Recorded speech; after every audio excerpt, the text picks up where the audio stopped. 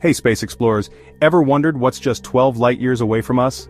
Meet Tau Ceti, a star so similar to our sun, it's practically our cosmic neighbor's twin. Only, it's a bit older, quieter, and if you can imagine, way more chill. Tau Ceti shines in the constellation Cetus, and while you can spot it with the naked eye on clear nights, what's cooler is what's orbiting it. This sun hosts not one, not two, but 4 confirmed exoplanets. And get this, 2 of them, Tau Ceti E and Tau Ceti F, might just be in the habitable zone. That's the sweet spot where liquid water could exist. Now, before you pack your bags for interstellar travel, here's a reality check.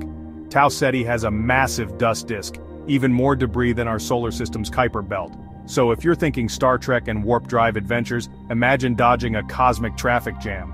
Fun fact, Tau Ceti was actually the destination of the SS Artemis in the original Star Trek novel The Wounded Sky.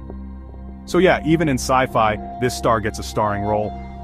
But what about those planets? Well, Tau Ceti E is just a bit bigger than Earth, but with a year that only lasts 168 days.